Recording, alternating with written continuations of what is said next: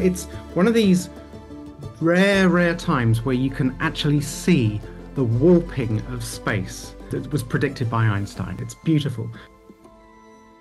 Right now, we are warping the space around us, but it's too small to detect. But if you have something gigantic like the sun or a galaxy, it's enough that the warping does become detectable.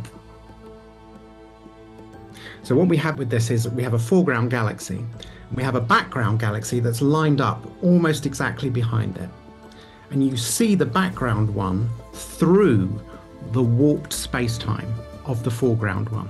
And so what would be just an oval or something is warped into a ring in this case.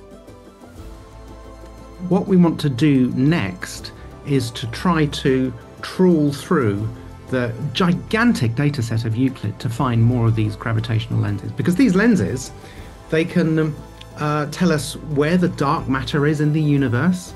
This warping can also constrain dark energy, which is this mysterious thing that is flinging the universe apart. We have no idea what it is or why it's doing it.